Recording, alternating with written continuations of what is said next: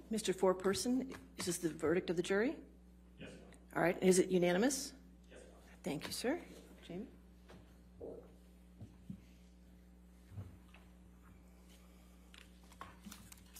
In civil case number CL 2019-2911, Mr. Depp's claim against Ms. Heard. 1. As to the statement appearing in the online op-ed entitled, "Amber Heard, I spoke up against sexual violence and faced our culture's wrath. That has to change," in the Washington Post online edition. Quote, "I spoke up against sexual violence and faced our culture's wrath. That has to change," end quote. Do you find that Mr. Depp has proven all the elements of defamation? Answer, yes. Has Mr. Depp proven by a greater weight of the evidence that, question, the statement was made or published by Ms. Heard? Answer, yes. Question, the statement was about Mr. Depp? Answer, yes. Question, the statement was false? Answer, yes. Question, the statement has a defamatory implication about Mr. Depp? Answer, yes. Question, the defamatory implication was designed and intended by Ms. Heard? Answer, yes. Question, due to circumstances surrounding the publication of the statement, it conveyed a defamatory implication to someone who saw it other than Mr. Depp? Answer, yes. Do you find that Mr. Depp has proven by clear and convincing evidence that Ms. Heard acted with actual malice? Answer, yes. 2. As to the statement appearing in the op-ed entitled, "A Transformative Moment for Women," in the Washington Post print edition and the online op-ed, "Amber Heard, I spoke up against sexual violence and faced our culture's wrath. That has to change," in the Washington Post online edition. Quote, "Then 2 years ago, I became a public figure representing domestic abuse, and I felt the full force of our culture's wrath for women who speak out," end quote. Do you find that Mr. Depp has proven all the elements of defamation? Answer, yes. Has Mr. Depp proven by a greater weight of the evidence that, question, the statement was made or published by Ms. Heard? Answer, yes. Question, the statement was about Mr. Depp? Answer, yes. Question, the statement was false? Answer, yes. Question, the statement has a defamatory implication about Mr. Depp? Answer, yes. Question, the defamatory implication was designed and intended by Ms. Heard? Answer, yes. Question, due to circumstances surrounding the publication of the statement, it conveyed a defamatory implication to someone who saw it other than Mr. Depp? Answer, yes. Do you find that Mr. Depp has proven by clear and convincing evidence that Ms. Heard acted with actual malice? Answer, yes. 3. As to the statement appearing in the op-ed entitled, "A Transformative Moment for Women," in the Washington Post print edition and the online op-ed, "Amber Heard, I spoke up against sexual violence and faced our culture's wrath. That has to change," in the Washington Post online edition. Quote, "I had the rare vantage point of seeing in real time how institutions protect men accused of abuse," end quote. Do you find that Mr. Depp has proven all the elements of defamation?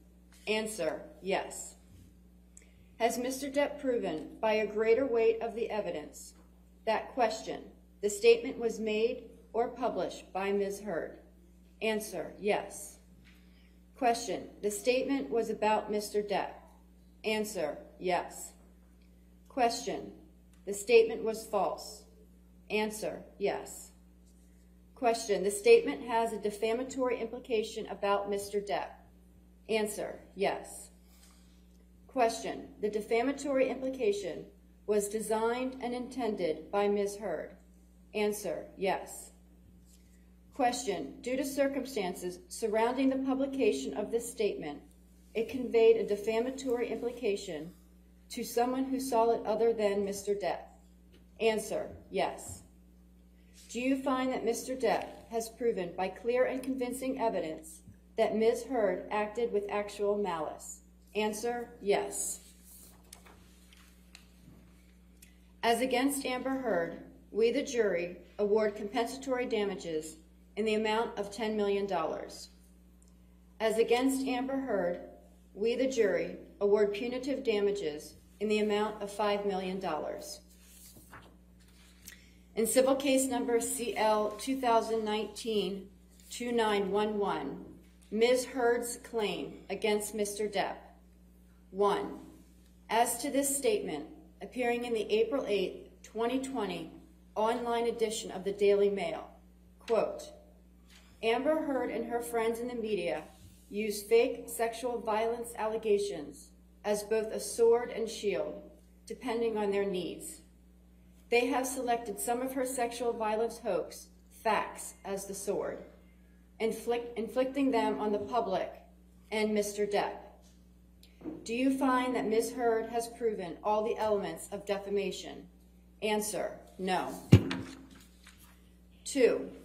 As to this statement, appearing in the April 27, 2020 online edition of the Daily Mail, quote, quite simply, this was an ambush, a hoax. They set Mr. Depp up by calling the cops, but the first attempt did not do the trick. The officers came to the penthouses, thoroughly searched and interviewed, and left after seeing no damage to face or property. So Amber and her friends spilled a little wine and roughed the place up, got their story straight under the direction of a lawyer and publicist, and then placed a second call to 911, end quote. Do you find that Ms. Heard has proven all the elements of defamation? Answer, yes. Has Ms. Heard proven by a greater weight of the evidence that, question, Mr. Waldman, while acting as an agent for Mr. Depp, made or published the statement? Answer, yes. Question, the statement was about Ms. Heard. Answer, yes. Question, the statement was seen by someone other than Ms. Heard. Answer, yes. Question, the statement was false. Answer, yes. Do you find that Ms. Heard has proven by clear and convincing evidence that the statement by Mr. Waldman was made with actual malice? Answer, yes. 3. As to this statement, appearing in the April 27, 2020 online edition of the Daily Mail, quote, we've reached the beginning of the end of Ms. Heard's abuse hoax against Johnny Depp, end quote. Do you find that Ms. Heard has proven all the elements of defamation? Answer, no. As against John C. Depp II, we, the jury, award compensatory damages in the amount of $2 million. As against John C. Depp II, we, the jury, award punitive damages in the amount of $0. All right. Does either side wish to have the jury polled? Yes, Your Honor. All right. Jamie? Members of the jury, if this is your verdict, please answer yes. If this is not your verdict, please answer no. Juror number 6. Yes. Juror number 10. Yes. Juror number 15. Yes.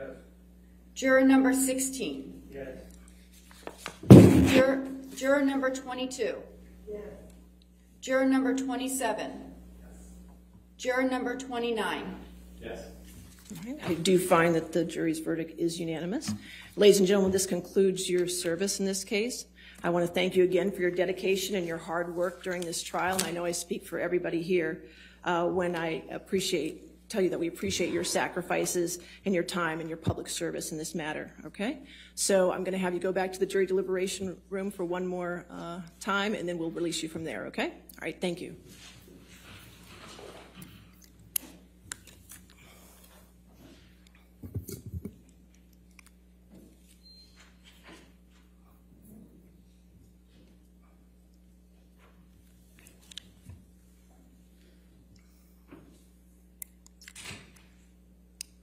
All right. Okay. In accordance with law, I will amend the punitive damages award to the statutory cap of $350,000 on Mr. Depp's award, okay? I will set this down for entry of an order, and can we do it on June 24th at 10 a.m. if that's available?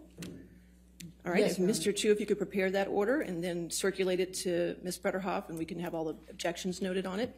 All right? We'll do that, Your Honor. Thank you very much. All right, and if I get it before that date, I'll take it off the docket, okay? All right, again, thank you to all the attorneys for your professionalism, and you're welcome to come to my courtroom anytime. Well, give me a few weeks, but then you can come anytime, okay? All right, court is adjourned. Thank you, Your Honor. All right.